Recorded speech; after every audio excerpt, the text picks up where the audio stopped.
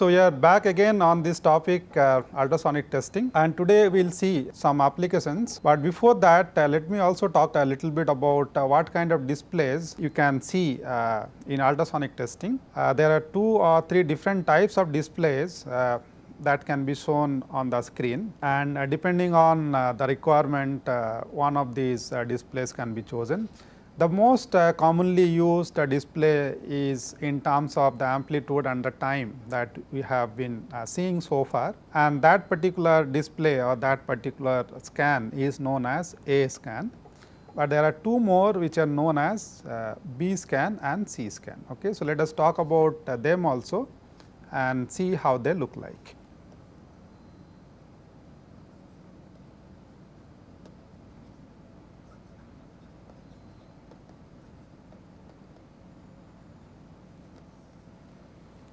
So, as I said, this A scan we have already seen, which is a display like this, amplitude plotted against time or depth, and you see the signal in terms of a deflection of the time base or a peak like this. Okay. So, this is A scan. So, this is a one dimensional view of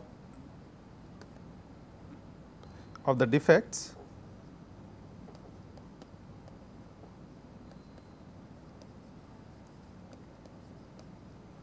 Then you have B scan.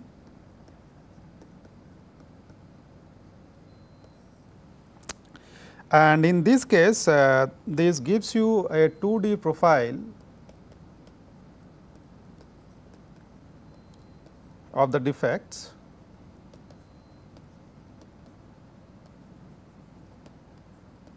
and this display is basically an imaginary section through the sample, wherein you can see both the back and front surface, and you will see at what depth the defects are lying when the defect echo appears on the display. Okay. So, that is how it generates that 2D profile of the defect.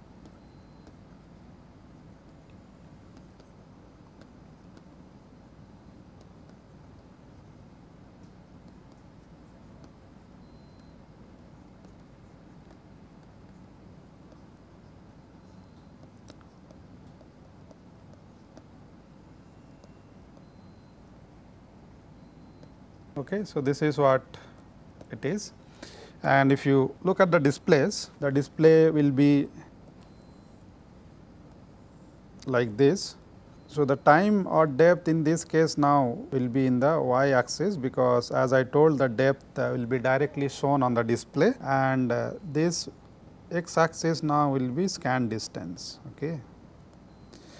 So, this will be shown on a fluorescent screen, and you will see the defect echoes as fluorescing points coming into the display and staying there for some time, so that you have enough time to see and visualize them. So, let us say if you have a sample like this, and you have 2 defects at 2 different depths, and now you have taken this probe and you are moving the probe on the surface. So, the moment it goes over these defects, then you will see them coming in this display at that particular depth like this. Okay. Because as I said, this is an imaginary section through the sample, where you can see the depth, where you can see both the front face and the back face, or you can see the depth. Okay. So, these will come as fluorescent points on a phosphor screen,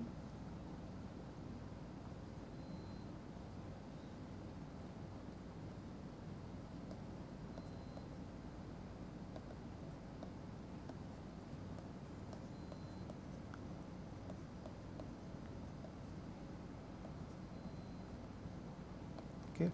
So, instead of the oscilloscope screen that you have in case of A scan, in this case you have a phosphor screen where these defects signals will come and fluoresce at the particular depth where the defect is lying. Okay. So, this is how the display is in this case, in the case of B scan, and the other one, the next one is C scan. And in this case you have plant type 2D view of the defects.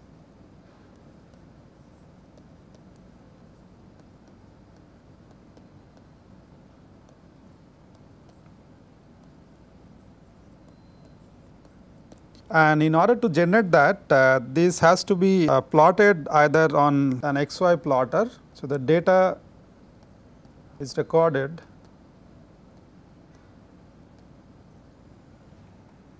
by an XY plotter, or it can be also shown on a computer screen.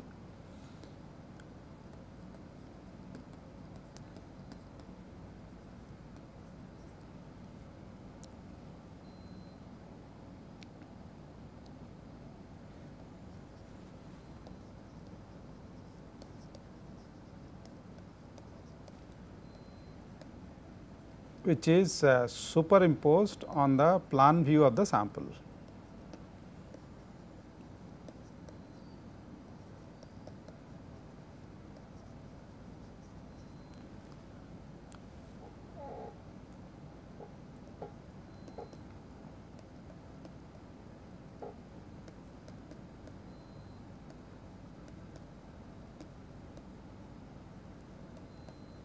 Okay.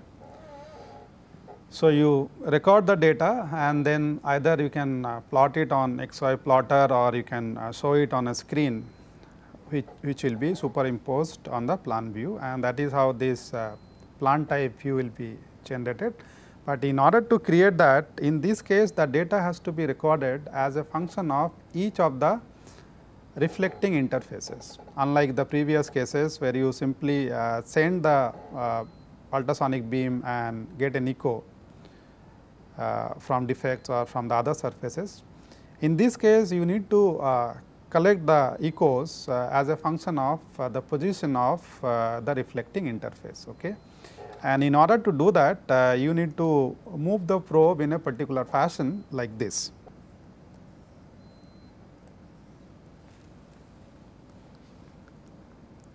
So, let us say there is a defect on this sample. So, this is the side view of the sample,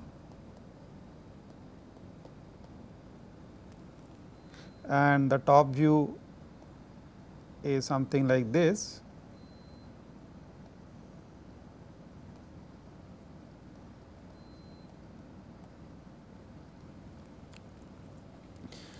So, in order to generate that plant type view of the defects, you need to collect the data, as I said, as a function of the position of each of the reflecting interfaces.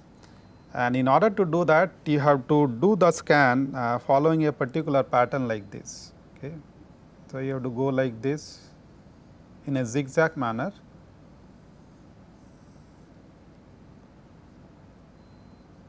Like this.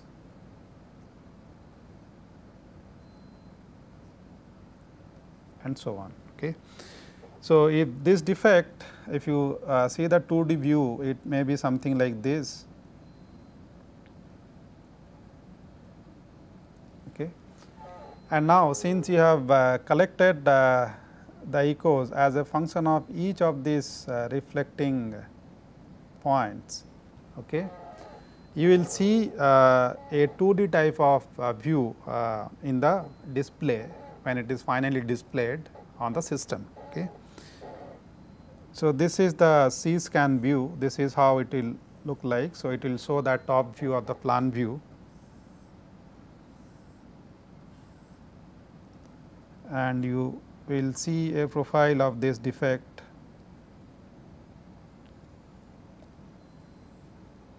at that particular location. Okay.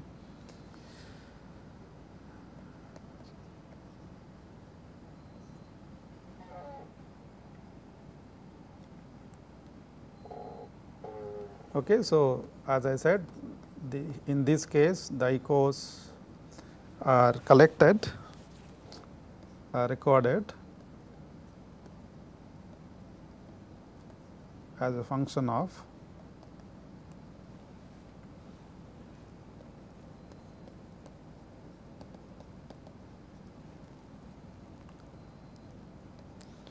position of each reflecting interface.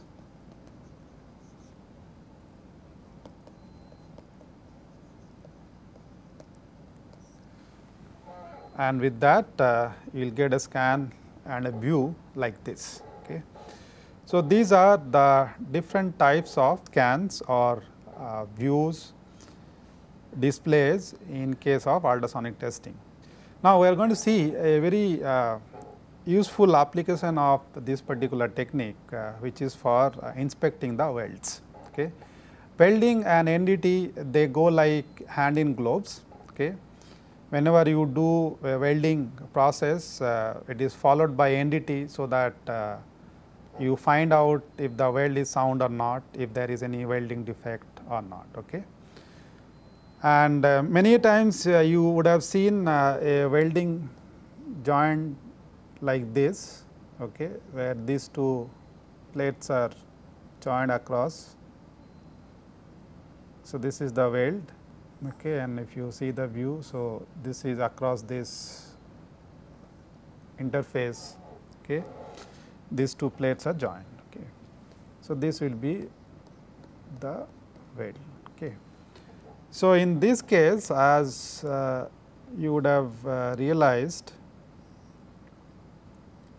you cannot use a normal probe, because in that case it will simply go like this. Even if you keep it on the top of this, there are these surfaces, the welding joint is here. So, it is not appropriate to use normal probe in this case. Okay. So, what we need to do in this case, we need to use an angle probe, so that you would be able to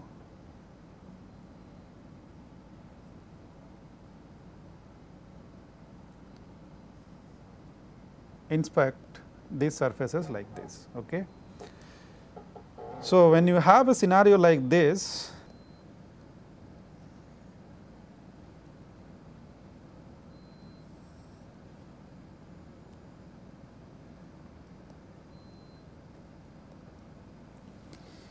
where it is sent at a particular angle, what is going to happen is this is going to reflect back and forth like this.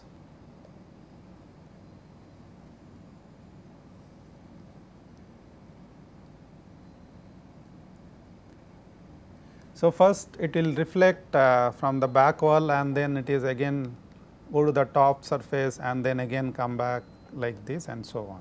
Okay. So, that means that back wall echo that you see in case of a normal probe, you are not going to see that in this case. Okay. So, this echo will come back only when it encounters an interface which could be a discontinuity or a defect. So, when it encounters an interface, a reflecting interface, then it is going to reverse the direction and follow the same path and will come back to the probe, and that is where you get an echo from a discontinuity which is present in the path of this beam, which is going in a zigzag manner like this because of that incident angle. Okay. So, that means in this case, as I said, you do not have the back wall which we have used in case of normal probe as the reference. Okay. So, if you remember, our reference was always this back wall signal. This was the initial pulse and this was the back wall.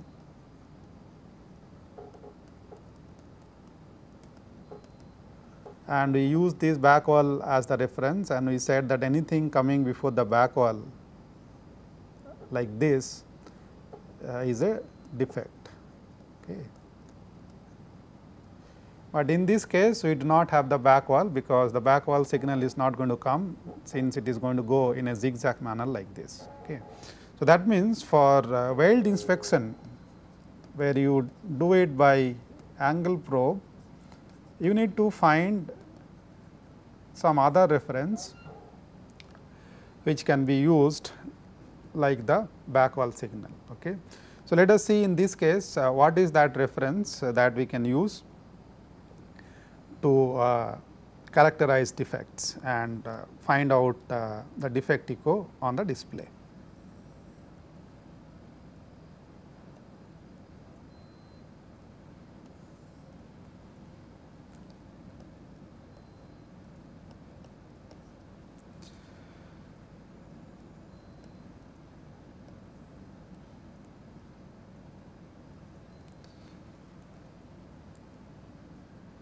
So, this is the incident angle and it will hit the back wall and then again go back to the top surface. So, this point when it is coming back to the top surface again is known as a node. So, this is the first node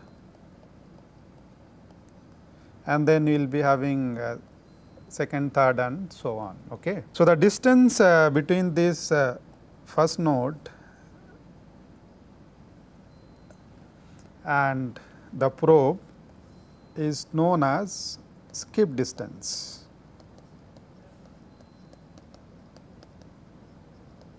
Okay. So, this point where it hits the back wall, that is half of it. So, that is half skip. Okay. And if the thickness of the sample, if it is T, then you could see that this, if we call this skip distance as Sk. So, you could see this Sk by 2, which is this distance by T is equal to tan theta, which gives you the skip distance as 2 T tan theta. Okay. So, this is how you can find out for a given thickness and for a given beam angle what will be the skip distance. Okay. So, what you need to do in case of inspecting a weld is to keep this probe at half skip, and when you do that you could see that it will go all the way to the bottom of the weld, and then you have to move it to full skip, because when you move it to full skip from half skip,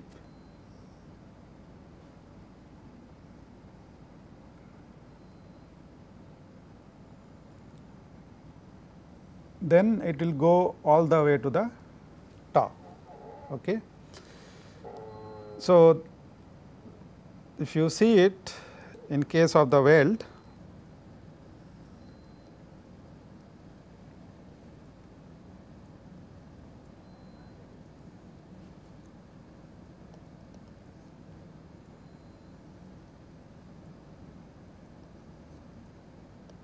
let us say the weld is like this. So, when you keep it at half skip,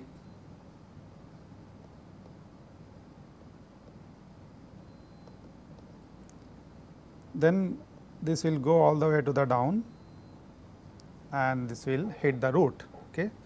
And then when you move it to the full skip,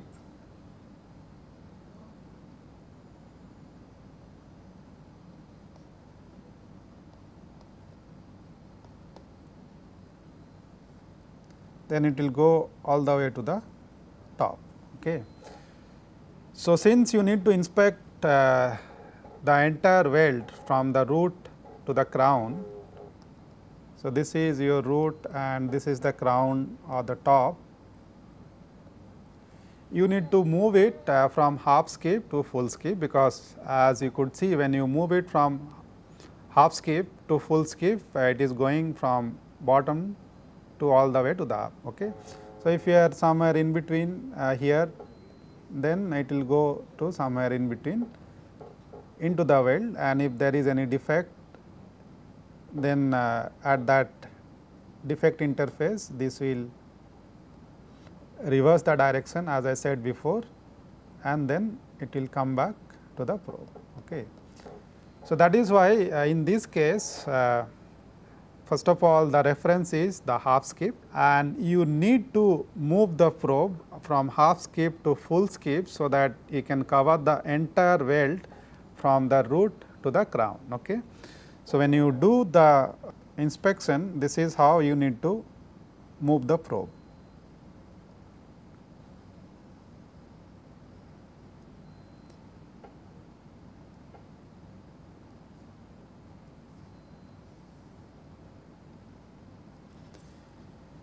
So, let us say this is the weld that you have over here.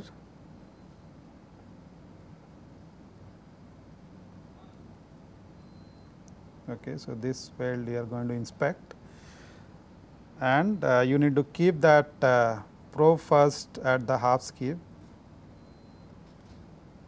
So, then it will go to the root, and then you have to move it to full skip as you do the inspection. Okay. So, for the entire weld you need to do this, you need to move in this fashion, you have to move from half to full and like this. Okay. It may not be the exact skip distance, but you need to ensure that you are covering a distance which is from half to full skip distance. So, you need to move your probe that way as I showed this particular diagram, so that you do not miss out on any portion of the weld. Okay. If you do this moving the probe from half skip to full skip, you will be covering the entire weld as I said from top to the bottom. Okay. So, this is how you should do a weld inspection by using ultrasonic angle probes, and in this case your reference will be half skip. For example, if you have any defect near the root, you can see it with respect to the half skip. Let me show you that.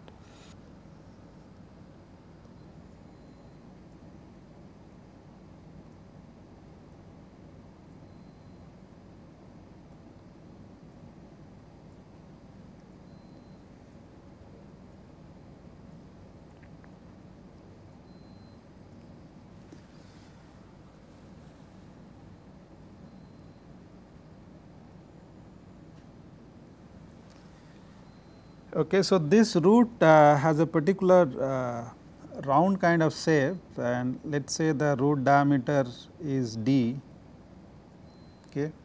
And if you keep the probe at half skip,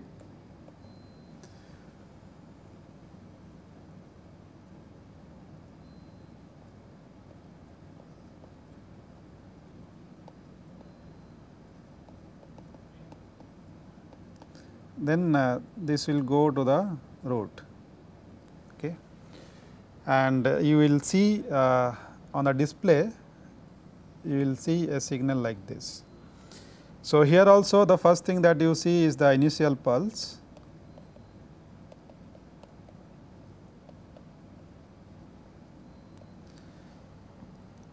and then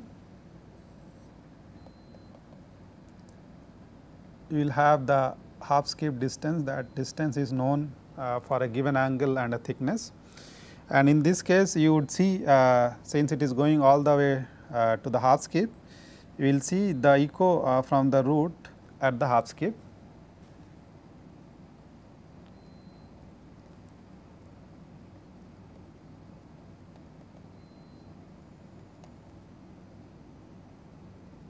In this fashion. Okay. So, that means this particular distance is the root diameter d. Okay. So, this is how in case of weld inspection by angle beam probes, the reference will be the half skip. Let us say for example, if you have a defect,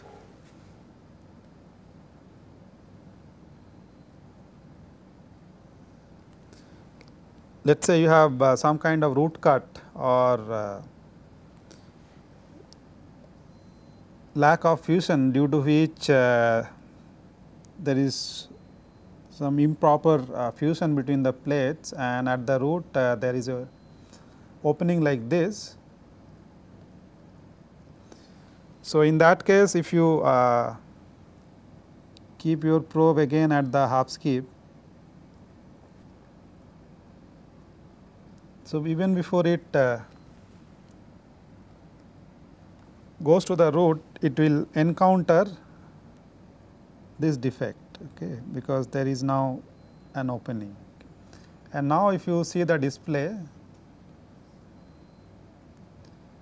your initial pulse and the half skip, and it will appear before the half skip, because now although you have kept it at half skip distance, but it is not going all the way to the root, since there is a defect over here, an opening over here. So, it is stopping, it is encountering that interface which is before the root, and then it is going back to the probe, and that is why you will see this defect echo coming just before the half skip. Okay. You can confirm it with that whether it is a root cut or a lack of fusion kind of defect. If you move this a bit to, let us say, a new position like this. Okay. So, in that case, this will also move closer to the half skip. So, if the first position was 1 and then you have moved it to 2, then this is corresponding to 1 and this will be corresponding to 2. Okay. So, by moving this, you can confirm that at the root there is an opening or there is a defect, due to which you see this echo coming before the half skip, and as you move little bit away from half skip distance, this echo is also moving towards the half skip. Okay. So, this is how the half skip distance acts as a reference in case of weld inspection. Okay. So, if you have any defect or something into the weld,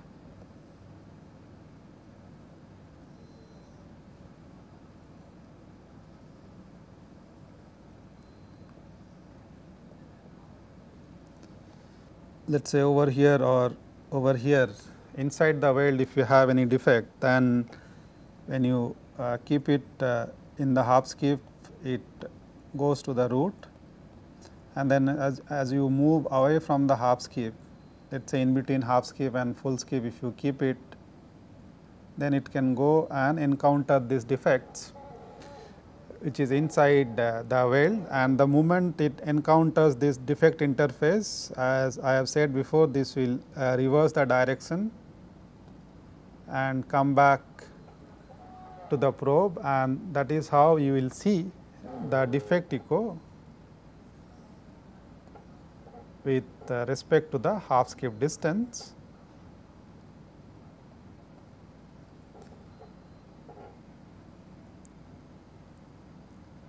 So, the defect echo now should appear after the half skip, because in this case, as you would have seen here, this distance is more than half skip. So, in order to get a signal from the defects which are inside the weld or which are in between the top and the bottom of the weld, then you have to keep the probe more than half skip, and that is how the defect will appear after the half skip in this fashion. Okay.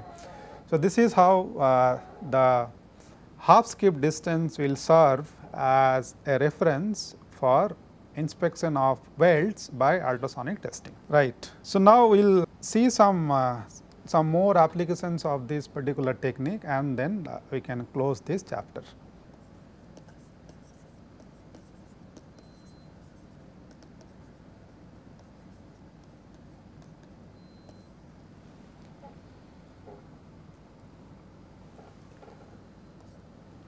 Weld inspection we have just now seen, but this can also be applied for castings, for defects like blowholes,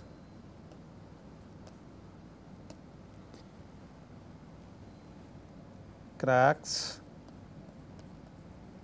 tears, shrinkage. So, these are the most commonly occurring casting defects, inclusions, etc. Okay. But ultrasonic testing is most suitable for mill products which are given some kind of shape by a metal forming process like rolling, forging, extrusion and so on. So, these are called the milled product.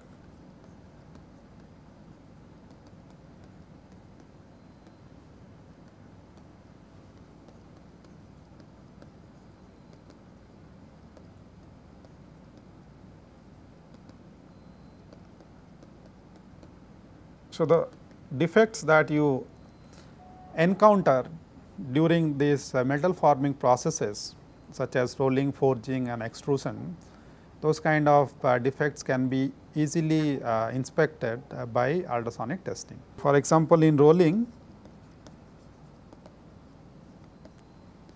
like you can have this kind of products, sheets, then plates,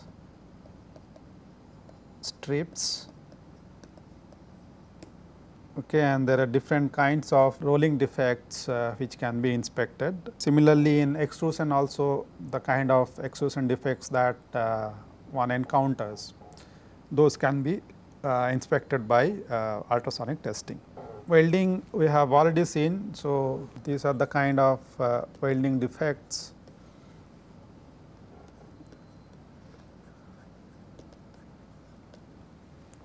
That can be found out by this ultrasonic technique.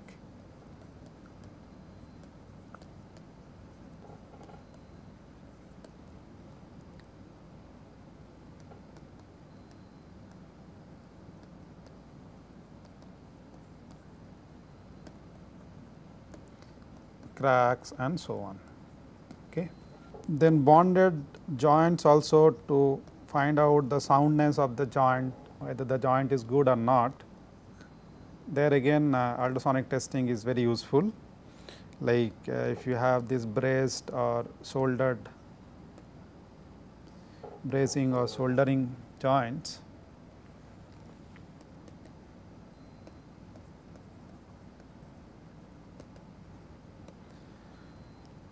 or adhesive bonding.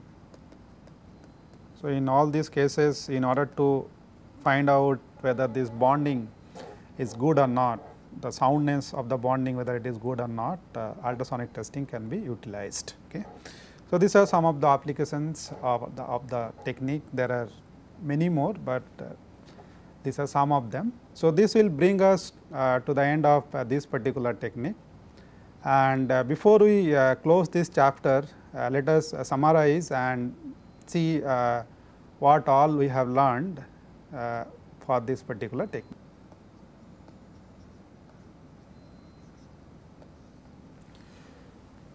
So, first we learned about the basic nature of ultrasonic waves, and then we saw different types of waves like longitudinal and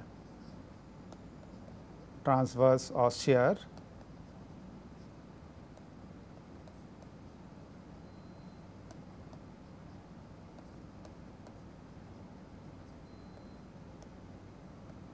Then we went on to see the basic principle of this particular technique, which is echo or reflection of sound waves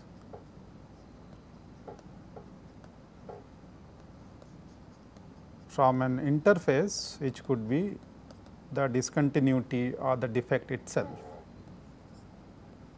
Okay. So, then we talked about something called mode conversion. When you send the waves at an incident angle, a part of the longitudinal wave can convert into shear wave. And then I told you that if you want to do ultrasonic inspection by using angle beam, then it is better to exclude the longitudinal wave and keep the shear wave, and for that we saw that the incident angle has to be between the first critical angle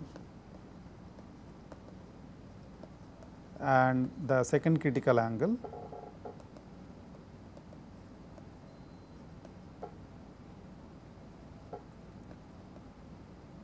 And we derive this first critical and second critical angle based upon Snell's law. And then we learned about different types of transducers and the construction of the transducers.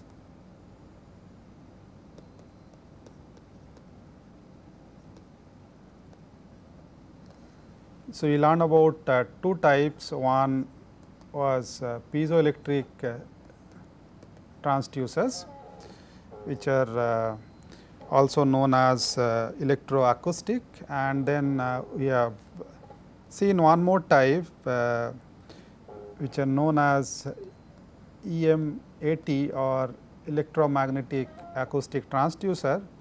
So, in this case we saw that you need a couplant to exclude the air gap between the probe and the sample surface, and in this case we saw that in this EMET probes you do not really need couplant, it is a couplant free operation. Okay. Before that we also learned about the beam shape